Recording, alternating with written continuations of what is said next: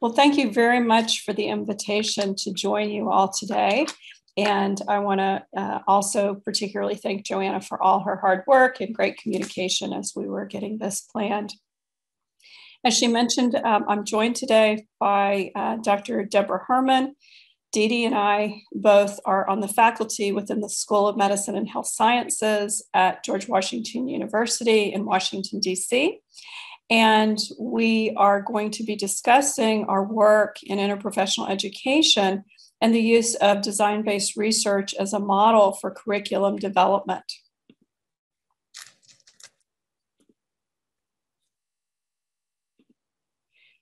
I'd also like to just acknowledge our collaborators who have worked on this project with us and will continue to be involved in the coming future. So today we wanted to start by just a very brief overview of interprofessional practice in education. I know that probably most of you or all of you are expert in this area as well, but just wanted to lay a foundation for our discussion today. We're going to talk a little bit about some of the challenges in IPE design that have been discussed in the literature, and then the design-based research model as a potential way to overcome these challenges. And we're going to do that in the context of discussing our own course that we have recently designed and which is actually concluding next week for the spring semester. So just as some background, certainly healthcare has become increasingly challenging in the last couple of decades in particular. We know that worldwide we have an aging population who face more chronic health conditions as opposed to acute ones. And so healthcare delivery requires a lot more resources and time and effort to caring to people over their advancing age. We also fortunately have a lot of new treatment options available, both pharmaceutical and non-pharmaceutical, but that adds to some of the complexities of healthcare. Just as an example, from the time that I studied medicine till now, there have been a doubling in the number of pharmaceutical agents approved for use in the United States. So there's a lot for people to know, and really more than any one type of professional can know. There have also been a number of reports that have illustrated the large number of medical errors that occur within hospitals. The landmark study out of the US entitled "To Err is Human" estimated that up to 100,000 medical errors occur in hospitals alone. And studies since that time have actually suggested that that number is likely higher. The importance of that study was not only in illuminating the issue of medical error, but really focusing on the systems approach to thinking about medical error. Not that these are about individual providers' mistakes, but how we need to function within a larger healthcare system to ensure that these types of errors do not occur. And then we also know that there are a great deal of shortages in healthcare workers throughout the world. And the traditional model of a doctor and nurse team is one that really has become outdated. Fortunately, we have lots of different additional types of healthcare professionals who help to fill those shortages, but it just adds to some of the complexity around healthcare delivery. One of the models for improving quality of healthcare is the triple aim. This focuses on the goals of improving the population of our community, the enhancement of the patient's experience around healthcare, and at the same time reducing healthcare costs.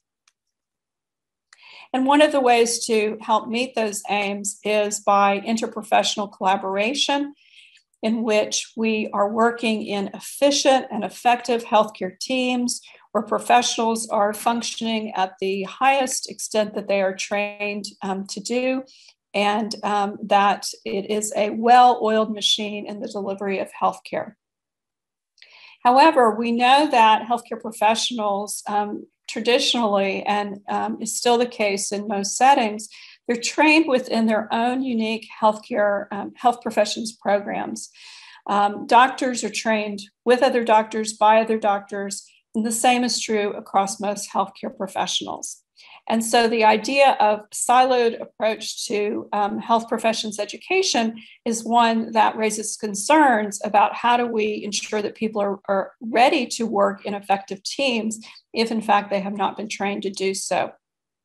So this is where the model of interprofessional education has emerged.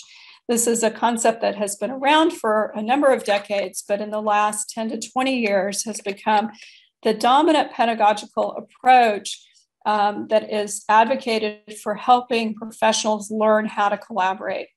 And as I'm sure you know, this is defined as when students of two or more professions learn from, with, and about each other to enable effective collaboration and ultimately improve health outcomes. However, interprofessional education also faces a number of challenges, both in the design and in the delivery. From a design perspective, some of the concerns that have been discussed in the literature are the lack of effective faculty engagement that is interprofessional in its design, the lack of relevant theory that's used to inform the design of interprofessional education, and the lack of attention to the evaluation of IPE, particularly linked to the important key outcomes, as opposed to short-term types of evaluations that only look at student satisfaction as an example. So the ways to overcome these challenges are to use theory to inform curriculum design, to ensure that planning is interprofessional, and to ensure that curriculum evaluation is done in a way that really can inform curricular revisions. I've mentioned theory a couple of times, and why is theory so important in educational and curriculum development? Well, certainly we have educational theories, models, and best practices that have been well vetted in the educational research literature that can help us to design programs that are effective. And furthermore, educational research must be grounded in relevant theory if it is going to actually inform practices that are generalizable or transferable to other contexts that are relevant to the local context where these initiatives currently are typically performed. So an approach that we identified from the literature to help guide our work is design-based research. Design-based research is an iterative approach that uses a curriculum development, evaluation, and revision. It involves collaboration between practitioners who are knowledgeable about the educational needs of their students, educational designers who have expertise in curriculum development, and researchers who are knowledgeable about relevant theory as well as appropriate practices in research methodology. It requires that curriculum and evaluation be guided by theory. And in addition to being a curriculum design approach, it also can be used to test and refine theory. Now, DBR can be used primarily from a research perspective as a way to validate or refine theories. It also can be used more towards the use in development of educational initiatives. And so for our discussion today, we have used it so far primarily from a developmental perspective, but we also can talk a little bit about ideas and how this model can be used in actually helping to advance theory. The other thing I'll mention is that design-based research requires a mixed method approach to evaluation so that we not only identify whether something was effective or not, but we can actually explore the how and the why questions about the effectiveness or lack of effectiveness of a particular intervention. So the DBR process is one that's fairly straightforward. For those of you who know the PDSA cycle that's often used in healthcare quality, it's a similar approach.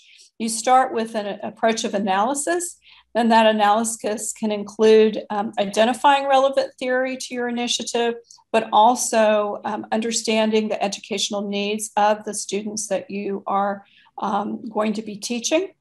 Then a phase of design, of implementation, and of evaluation. But the key part of this is the arrow, in which the evaluation then informs the analysis and redesign for future iterations of the initiative.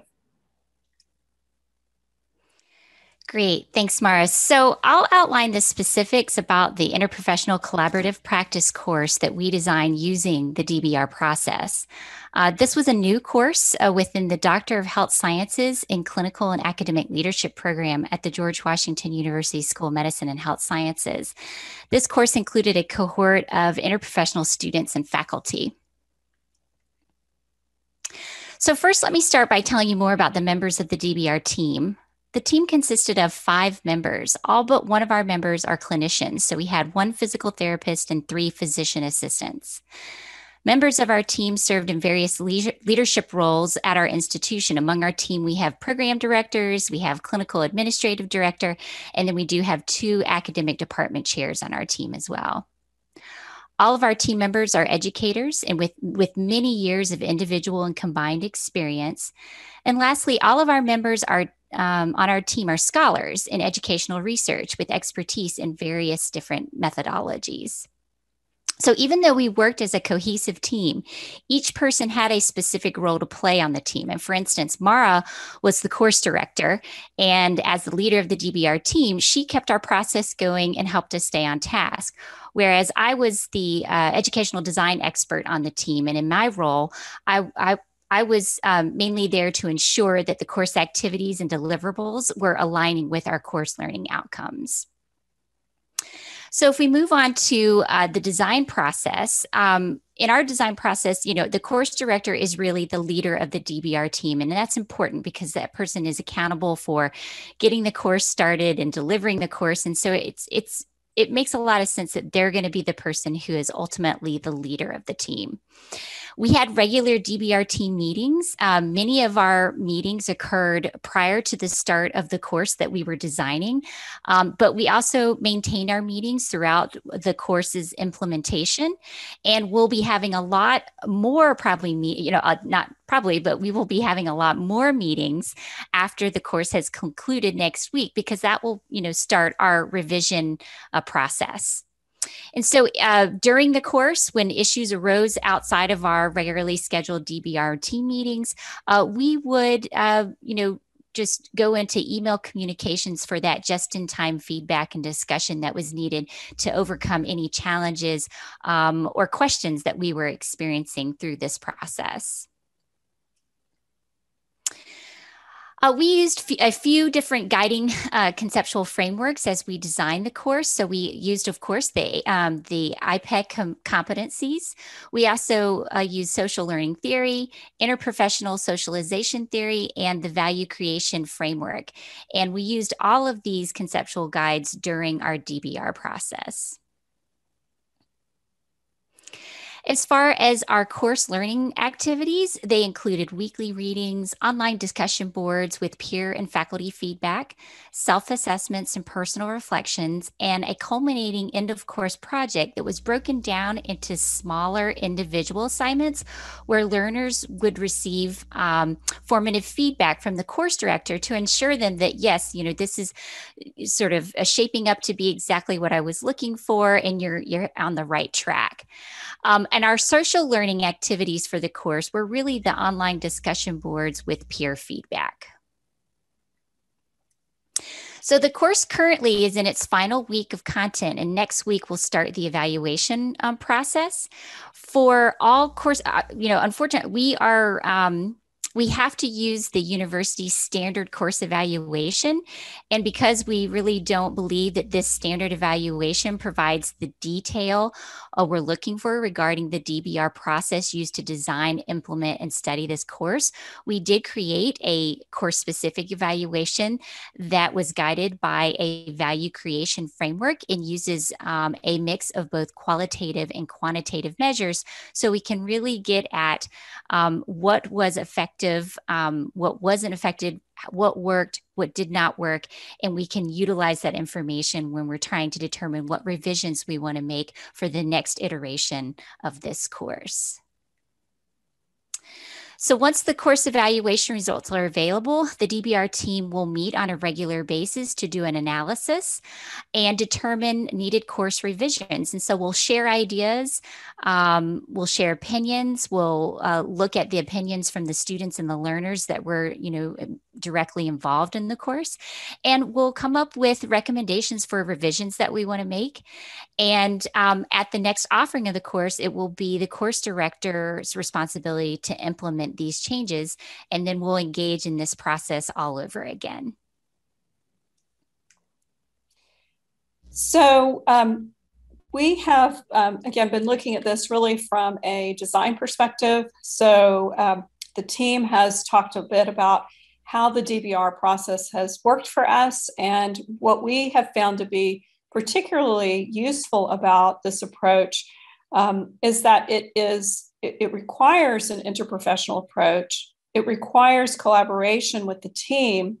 We also felt, as Dee Dee suggested, that it was really important to have somebody who was accountable for the work and ensure that the team stayed on task and that deadlines were met. And so the course instructor, who ultimately is responsible for the course, was felt to be the right person for that. It also, again, requires that we really identify relevant theory and we continue to use that theory during our deliberations, and that the process is an iterative process.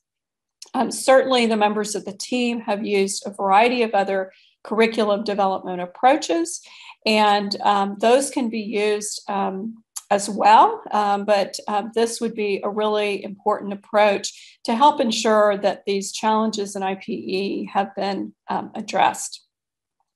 As I mentioned earlier, we so far have not designed a formal research study around this work. However, we've been exploring a variety of different topics and concepts and questions that we would be interested in potentially asking of our data. And because we're collecting rich mixed methods data, both through the evaluation, but also through student reflections, class discussion boards, we have a lot of data. Our current cohort is 5 students, but we're anticipating in the future that there will probably be 15 or 20 students in a cohort. And so after 1 or 2 additional iterations, we would like to explore some questions around topics such as social learning facilitation, interprofessional identity formation, and things like that. So really, just in conclusions, we would recommend that any IPE initiative be designed by an interprofessional team using evidence-based approaches to curriculum development and evaluation, and that revisions be used to inform that evaluations be used to inform course revisions. And we felt that more than other models of curriculum development that we have used and continue to use, that DBR is really unique in that it requires the inclusion of an interprofessional team that includes practitioners, designers, and researchers, and that at least a member of the team is knowledgeable about theory, and that team members are also knowledgeable about professional practice of their students. And so we would suggest that instructors consider using this model as well in their IPE development. These are our references, which you'll be able to see online afterwards if you want to peruse any of them. And at that point, we will end our comments and look forward to some questions and discussions.